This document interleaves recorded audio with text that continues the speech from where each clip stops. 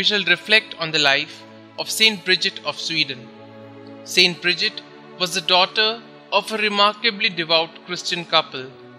Brought up by an aunt after the untimely demise of her parents, the entire course of Bridget's life was extraordinary.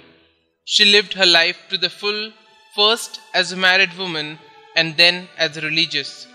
She married when barely 13 and lost her husband Ulf Gudmarsson in 1344 after 28 years of a happy marriage that bore them 4 sons and 4 daughters, of whom Catherine of Sweden is honored by the Church as a saint. An ascetic and visionary since the early age of 7, her penitential exercises and prophetic visions now increased, the Passion of Christ remaining at the center of her devotion that expressed itself in charity. Her countenance always smiling, she was ever meek and kind towards every creature. Indeed, the reputation her piety and charity earned her saw her appointed principal lady-in-waiting to Queen Blanche, the newly wedded consort of the Swedish king Marcus II. One of the revelations she confided to a confessor commanded her to found a new religious order for the purpose of reforming monastic life. In response, she founded the Double Order of the Holy Redeemer at Vadstena in 1346 with generous endowments from the king.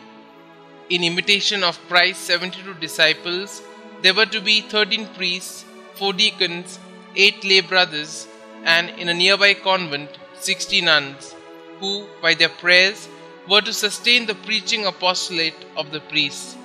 A woman of great courage and strength, she did not fear to reprove the king himself, besides princes, priests, and popes, for dereliction of duty and morals.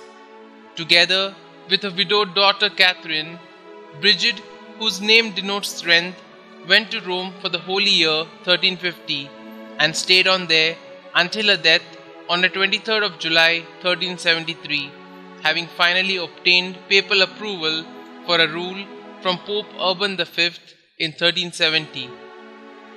During her pilgrimage to the Holy Land in the year 1372, she was blessed with 4 months of near continuous visions of the Lord's life and passion.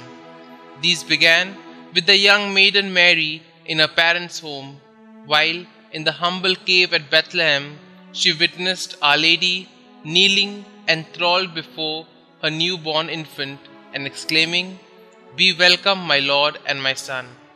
Bridget was canonized by Pope Boniface IX on 7th October 1391.